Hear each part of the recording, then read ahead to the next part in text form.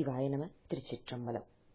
கைலாயப் பரம்பரையில் சிவஞான போத நெறி காட்டும் வெண்ணை பயில் வாய்மைமை கண்டான் சந்ததிக்கோர் மெய்ஞான பானுவாகி குயிலாரும் பொழில் திருவாவடுதுறை வாழ்குரு நமச்சிவாய தேவன் சைலாதி மரபுடையோன் திருமரபு நீடோழி தழைகமாதோ.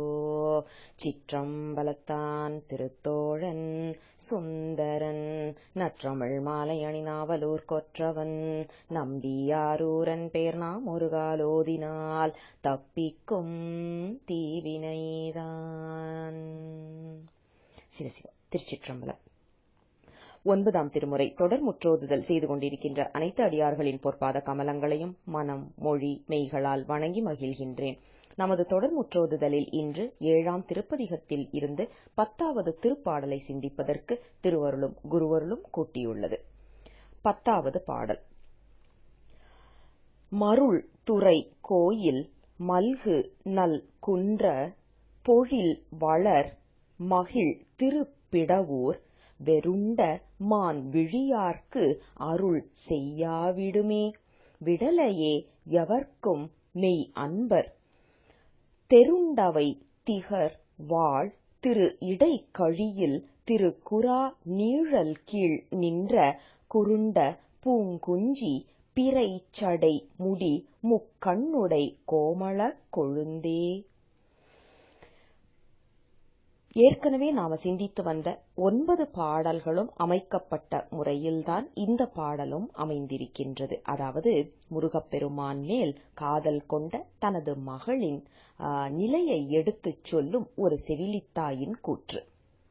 இந்த பாடல்ல முருகப்பெருமான் எப்படிப்பட்ட இடத்தில் இருக்கின்றார் அப்படிங்கிற குறிப்பை மிக அழகாக எடுத்துச் சொல்லுகின்றார் ஆசிரியர். அதாவது முருகப்பெருமான் விரும்பி இருக்கின்ற கோயில் எப்படிப்பட்ட இடமாக இருக்கின்றது அப்படின்னா, வளம் மிகுதியாக இருக்கின்ற குன்றங்கள் நிறைந்த இடமாக இருக்கின்றது.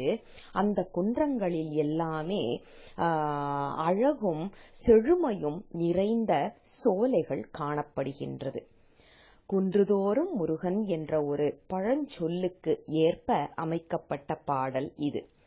அப்படி அழகான சோலைகள் இருக்கின்ற இடம், அது எந்த இடம் அப்படின்னா திருப்பிடவூர் என்ற இடத்தில்தான் அப்படிப்பட்ட சோலைகளும் குன்றங்களும் நிறைந்து இருக்கின்றது.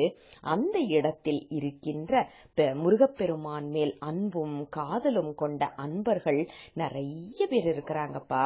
ஆனா அப்படிப்பட்டவர்களுக்கு முருகப்பெருமான் மீண்டும் அன்பு செய்யாமல் இருப்பது அப்படிங்கிறது நியாயமா அப்படிங்கிறது மட்டும் இல்ல, இப்படியே அன்பு செய்யாம விட்டு விடுவானோ அப்படின்னு ஒரு பயத்திலையும் பதற்றத்திலையும் இந்த தாய் பாடுவது போல அழகாக அமைந்திருக்கின்றது.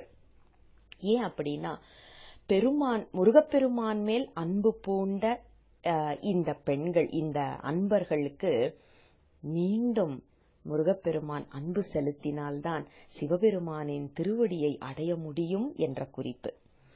இப்படிப்பட்ட முருகப்பெருமான், தன்மை வாய்ந்த முருகப்பெருமான் எங்கே இருக்கின்றார் அப்படின்னா, வேத நெறிப்படி நிறைய மக்கள் வாழ்ந்து கொண்டிருக்கின்ற, அதாவது சான்றோர்கள் வாழ்ந்து கொண்டிருக்கின்ற திரு இடைக்கழி என்ற ஒரு தலம் இருக்கின்றது.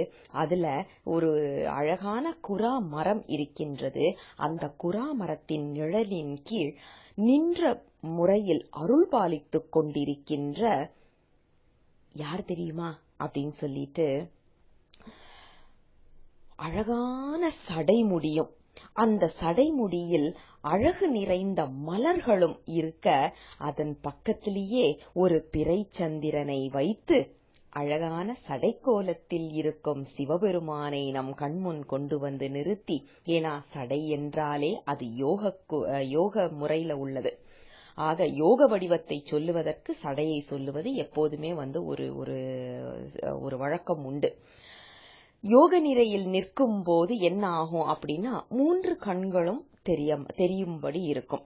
அதனாலதான் இங்க அடுத்ததே பாருங்க, சடையை சொன்ன ஆசிரியர் 3 கண்களையும் கொண்டு திகழ்கின்ற நமது சிவபெருமானின் இளைய மகன் அப்படிங்கிற குறிப்பையும் அழகாக வைத்து அருள் செய்கின்றார். யோக நிலையில் இருக்கும் சிவபெருமானின் மகன். மகன் அப்படின்னு சொல்லியாச்சுனாலே அது போக வடிவத்தில் வருவது. ஆக இந்த யோகம், போகம், வேகம் இது எல்லாத்தையும் கடந்தவன்பா எங்க சிவபெருமான். யோகத்துல நிற்கின்றான் என்று போகம் இல்லை என்றோ, போகம் இல்லை என்பதனால யோகம் இல்லை என்றோ நினைத்து விடக்கூடாது. ஏன் அப்படின்னா, உலக மக்களுக்கு, உயிர்களுக்கு நன்மை செய்ய வேண்டி நமது சிவபெருமான் இப்படிப்பட்ட வேடங்கள் தாண்டி, அந்த கோலங்கள் தாங்கி வந்து நின்று நமக்காக அருள் செய்கின்றார். அந்த குறிப்பை மிக அழகாக வைத்து அருள் செய்யும் மீண்டும் ஒரு பாடல் இன்று. சிவாய நம. திருச்சிற்றம்பலம்.